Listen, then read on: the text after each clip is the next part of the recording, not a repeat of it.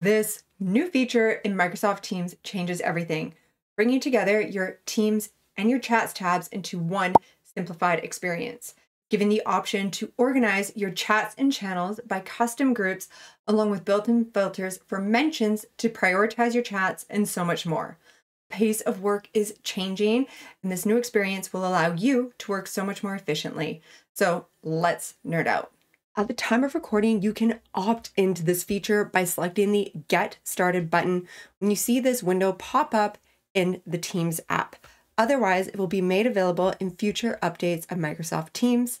And if you decide that you don't like this new experience, then I will show you how you can adjust your settings to revert back to a more familiar experience in Microsoft Teams. Here we have the two experiences side by side, and in Mike's Teams, we have the Teams tab, which has that familiar Teams and channels layout. And then we have the Chats tab, which brings together all of your chats. Where in the new experience, these two tabs are combined to create a simplified chat tab where you can manage your chats and teams in one area. So we have our favorites down here, which is actually just your pinned chats. And then if we expand our teams and channels, then we can see that familiar teams and channels experience. We also have these predefined filters at the top where you can filter for just your chats if you want to narrow down your search, or just your channels to focus on your teams and channels. Let's now take a look at some out-of-the-box features to familiarize yourself with this new experience, as well as some unique customizations so that you can organize your channels and chats in a way that makes sense to you. Starting at the top, for those of us with a Copilot license, Copilot is still pinned to your chats area for easy access. But one of my favorite features in this new harmonized experience is the mentions filter, which filters all of the chats that you have been specifically mentioned in, which are going to be your priority items within the chats area of Microsoft Teams. Then, when we select on any of these unread chats, a new pane opens up, allowing you to respond in rich message. And if we select this little arrow on the top right, then a new chat window opens up, allowing you to respond to your message while navigating to other areas of Microsoft Teams. Then, if you decide that you don't want to respond to this message right away, you can select the ellipses and mark it as unread so that it will still be there for you to respond to later. And when we come back later, we can also just use this unread filter to clear out the clutter and focus on only the items that need an action. Moving along, another great feature with this new layout is the ability to organize our chats and channels into custom sections. So let's head up to this drop-down caret and then go new section, and we will give our section a name. I will talk about a couple of different ways that we can name our sections in just a moment. Then we can create. We can see our new section has been added here, so we can easily drag and drop chats with specific team members into a new section, or we can also drag channels. So another way to move a channel into a section is to select the ellipses and go show in. And then here we can go new section name. See how creating sections that we can organize our chats and channels into different groups. And a couple of different ways that we can organize our content. Of course, this will depend on how your Microsoft Teams is set up and your own personal preference. But one option, for example, let's say you're in the finance team and you have a bunch of different projects here in different teams, and each of those teams has a finance channel. Then you could create a section called finance and then move all of those finance channels into one section. Another option would be to organize your chats and channels by priority. So for example, this favorites here is defaulted from your pinned chats in the former experience. But if we select the ellipses and then go rename section, then we can call this section high priority. So you can organize your high priority clients or your high priority projects or high priority team members into this section. And if you need to remove any of these items, then we can simply go to the channel, select the ellipses, and then go remove from section. And the great thing about these custom sections is that we can simply drag and drop our items to reorder the chats and channels into a custom layout. Or if you select the ellipses, then we can also sort the items by most recent or even by unread only, allowing you to once again focus on those priority items. And once you are finished with a section, then we can simply select the ellipses and then go remove section. Now, I will say that when you are creating these sections, we of course want to utilize this feature.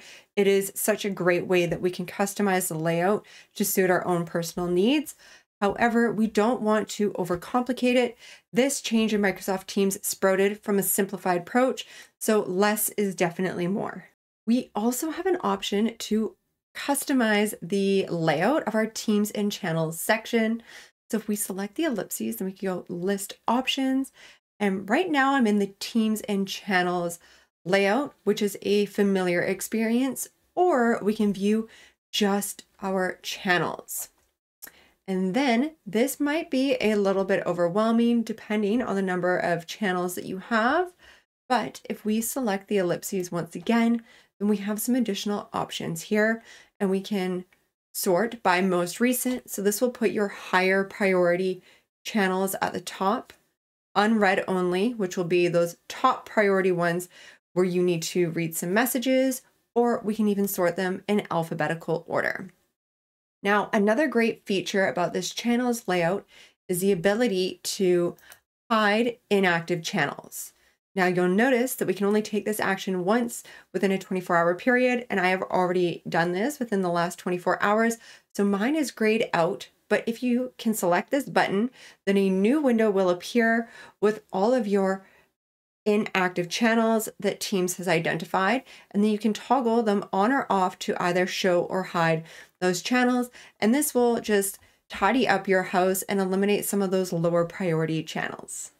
Speaking of hidden channels, if there's a channel that you need to locate that has been hidden, and if you know the team that it is in, then we can just navigate back to this previous experience or Teams and Channels layout. Then we can locate the team and go see all channels. And then this will show which are either hidden that you want to show or visible but you want to hide. If we want to show this pet wash channel, then we have now made this one visible. If you are not sure which team your channel is in, then that leads us up to this search bar feature, which is super helpful. From this search bar, we can search by name, so either a team member or a group name, which will be the name of a team or a channel. So in my case, I am trying to find a recruitment channel, and here we can see that it is showing up and it is a hidden channel. So I can just select those ellipses and then go show. Similarly, we can search for team members. So if I search for Mike, but say I have a long list of items here, then I can use the filters at the top to narrow down the search and only filter for chats. To exit the search bar, we can simply click on this little search icon and then we can see that disappear. And I'll just select these filters to clear those. Now, another way that we can search for teams and channels, just in general, or if they are hidden, is we can go up to the ellipses and then go your teams and channels. And this provides a summary of all of your teams and channels. You can select a team and then you will see the status of each of those channels, whether they are visible or hidden. Which leads us to some other filters. So if we select this drop-down caret, then there's actually a couple of other options. So we can easily filter for our meeting chats, which if we remove that, then this is actually this chats section, which compiles all of your meeting chats.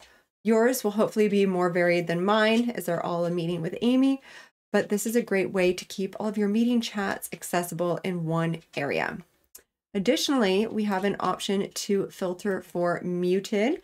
So at the moment, I haven't muted any conversations, but Mike keeps sending me memes and I'm trying to record this tutorial. So if I select the ellipses, then I can go mute and then I will not be notified about any additional messages from Mike. And if I filter for muted, then we can see that Mike is there with that little icon saying that he has been muted. Now, once I finish this tutorial, then I will select the ellipses and then I will go unmute and I will let Mike know which meme is my favorite. Now I'm just going to remove these filters.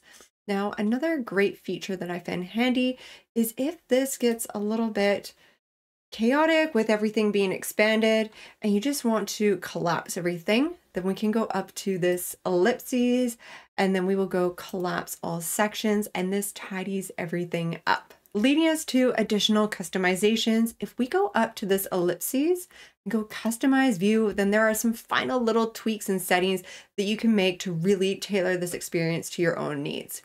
And the one feature that I do want to highlight here is this one at the top. So this, we are on combined, which is that new combined experience that we've opted into.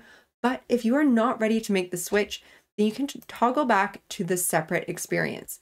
Here, Microsoft is going to ask for some feedback, and I would definitely recommend completing something here. I'm just going to say demo and sending this to Microsoft so that they can take in that feedback and adjust the experience a little better to make sure that everyone is happy. So once we are back in that separate layout, we'll see that we have that Teams tab as well as the Chats tab. But the one thing that I really like about the Teams area is that those new sections have been added. So this is a great way for you to take advantage of some of the new features while still being in the comfort of the old Teams experience. And the great thing about this new layout is that it is also available within the Microsoft Teams mobile app. For more tips on using Microsoft Teams, you can check out my playlist up here, or you can check out this other video suggested by YouTube.